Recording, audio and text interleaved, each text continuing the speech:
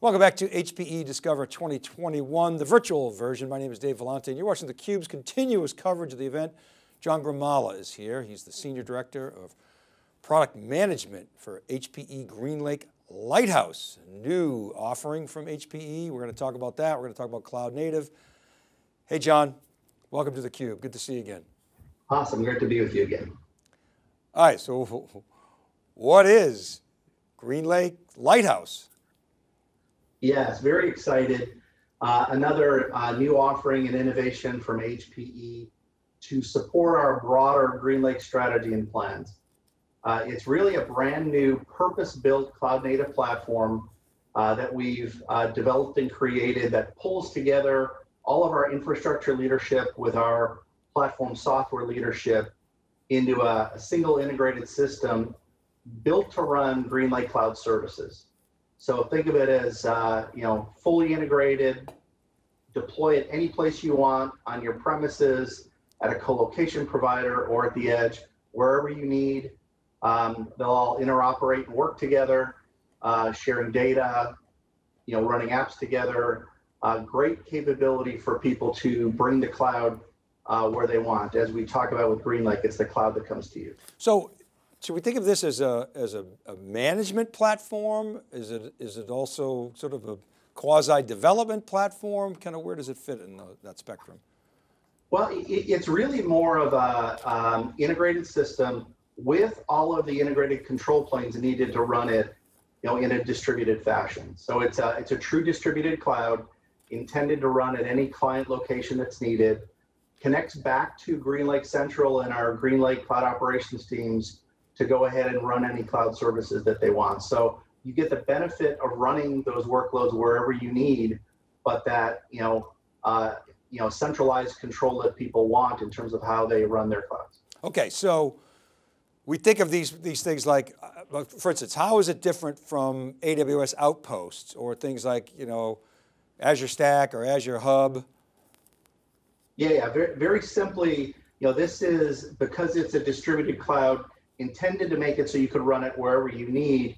You don't need to be tethered to any of the public clouds or the various public clouds out there. So people can now run their systems wherever they want, however they need, without that required tethering that much of those other vendors require. So you can really sort of own your own cloud or have that cloud come to wherever you need it within your overall IT. Can I tether to a public cloud if I want to? Yeah, the cloud services, like many other cloud services, can interconnect together. So no issue if you want to run or even do failover between public cloud or on premises. It's all how you want to set it up, but that connection to public cloud, again, through Greenlake is done at that cloud services level, where you would connect one of these Greenlake Lighthouse systems to the public cloud through services. Okay, so maybe we can talk a little bit about the use cases in a minute, but how flexible is this? How do I configure Lighthouse? What comes standard? What are my options? Yeah, so we've designed it in a very modular fashion so that people can really configure it to whatever their needs are at any given location. So there's a basic set of modules that align to a lot of the compute and storage instances that people are familiar with from all of the cloud providers.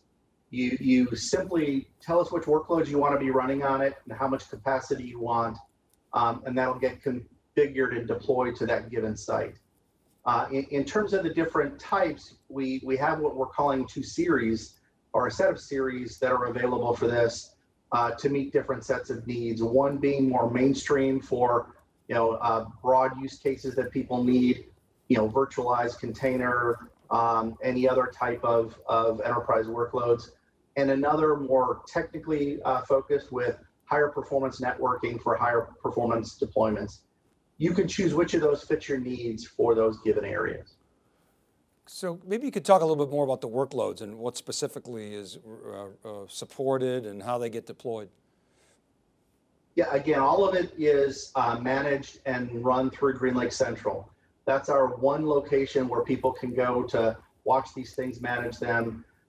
You can run, container as a service, VM as a service as needed on these different platforms. You can actually mix and match those as well. So one of these platforms can run multiple of those, and you can vary the mix of those as your business needs change over time. So think of it as a very flexible way to manage this, which is really what cloud native is all about, having that flexibility to run those workloads wherever and however you need. In addition, we can build more advanced type of solutions on top of those sort of foundational capabilities with things like HPC as a service and MLOps as a service to better enable clients to deploy any of their given enterprise workloads. John, what about the security model for Lighthouse? That's obviously a big deal. Everybody's talking about these days. You can't open the news without seeing some kind of hack du jour. How does Lighthouse operate in a secure environment? Well, first of all, there's sort of a new standard that was established, within these cloud operating models, and HPE was leading in terms of infrastructure innovation with our Silicon Root of Trust, where we came out with the world's most secure infrastructure a few years ago. And what we're doing now, since this is a full platform and integrated system, we'll be extending that capability beyond just how we create a root of trust in our manufacturing facilities to ensure that it's secure, running it within the infrastructure itself. We'll be extending that vertically up into the software stacks of containers and VMs, sort of using that root of trust up to make sure everything's secure in that sense, and then eventually up to the workloads themselves. So by being able to go back to that root of trust, it really makes a big difference in how people can run things in an enterprise secure way. Great innovations continued, and one of our big focus areas throughout this year. So where does it fit in the portfolio, John? I mean, how is it complement, or how is it different from the typical HPE systems, hardware and software that we're used to? You might think of this as sort of a best of, bringing together all the great innovations of HPE. We've got awesome infrastructure that we've led for many, many years. We've got great more cloud native software that's being developed. We've got great partnerships that we've got with a lot of the leading vendors out there. This allows us to bring all of those things together into an integrated platform that is really intended to run these cloud native services. So it builds on top of that leadership, fits in that sense with the portfolio, but it's ultimately about how it allows us to run and extend our GreenLake capabilities as we know them, to make them more consumable, if you want to call it, for a lot of our enterprise clients at whatever location that they need. So when would I use Lighthouse, and when would I use sort of a traditional HPE system? Yeah, again, it's a matter of which level of integration people want. Cloud is really also, in terms of an experience, about simplifying what people are purchasing and making it easier for them to consume, easier for them to roll out a lot of these things. That's when you'd want to purchase a Lighthouse versus our other infrastructure products.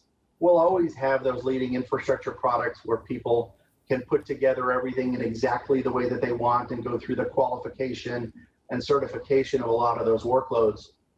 Or they can go ahead and select this GreenLake Lighthouse, where they have a lot of these things available in a catalog. We do validation of the workloads and platform systems so that it's all sort of ready for people to roll out in a much more secure, tested, and agile fashion. So if I have a cloud first strategy, but I don't want to put it in the public cloud, but I want that cloud experience, and I want to go fast, it sounds like Lighthouse I'm the perfect customer for Lighthouse.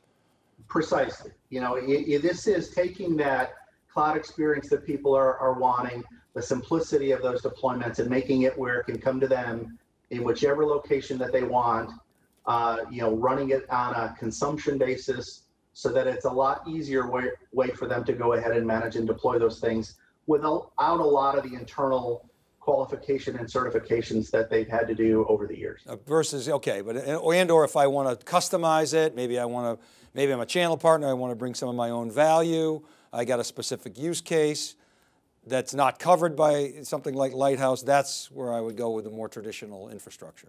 Correct, yeah. If anyone wants to do customization, we've got a great set of products for that.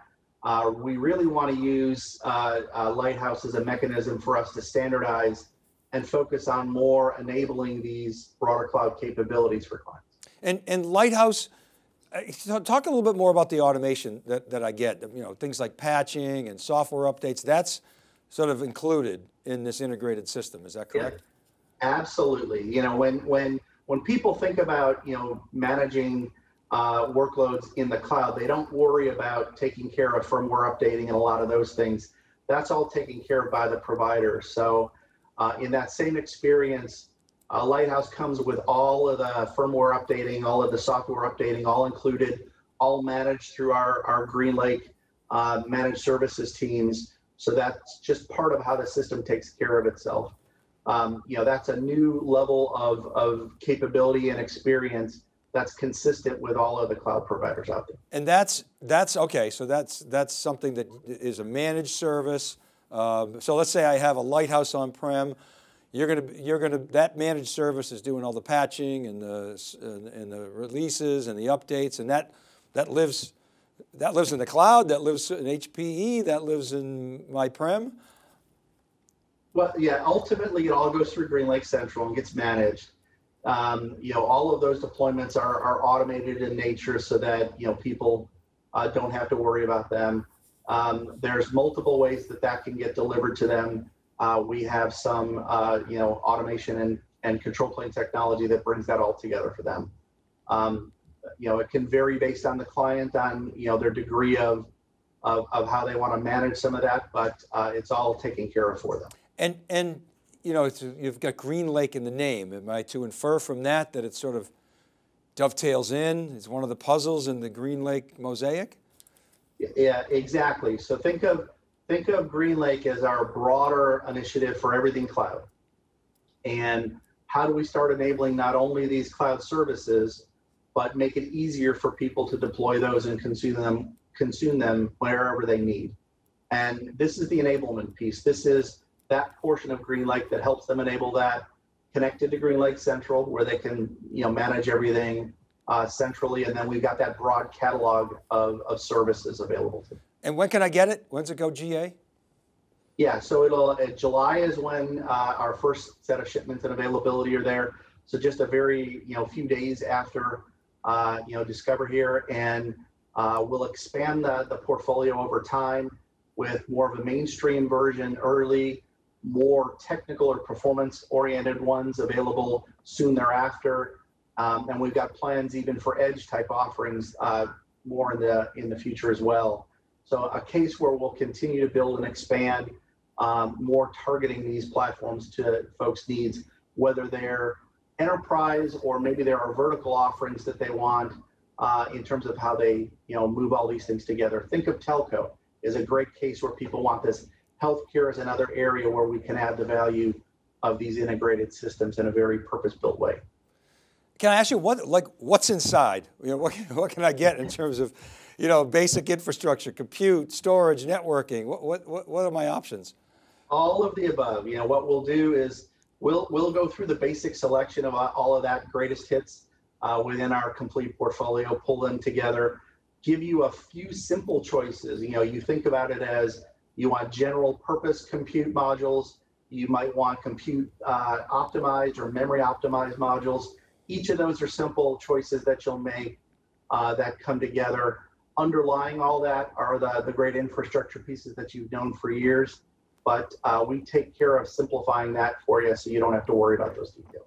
Great, well John, congratulations on the new product, and thank you for sharing the update with theCUBE. Thank you very much, great to talk to you. All right, and thank you for watching theCUBE's coverage of HPE Discover 2021. My name is Dave Vellante. Keep it right there, we'll be right back with more coverage right after this short break.